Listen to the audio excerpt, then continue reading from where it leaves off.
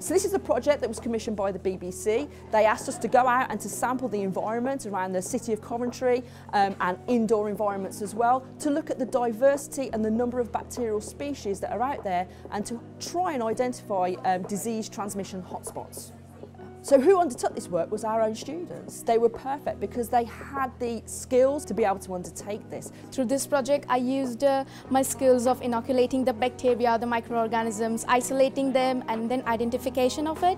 So this will be helpful in my future career because after my degree, I'm planning to be a microbiologist, and the skills will be really helpful to me in my future. We just did like a normal bacteria streak.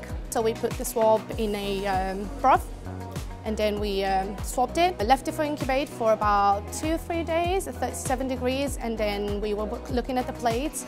So parts of the outside environment that we did actually sample were pedestrian crossings, wheelie bins, handrails, and what we found was a very low level of microbial contamination.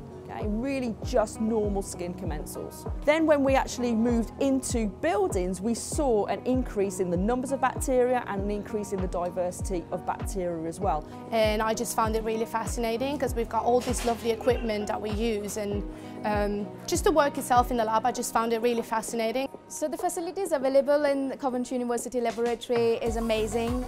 We have Super Lab, which have all the high-tech technologies, which I expect to be in the work environment.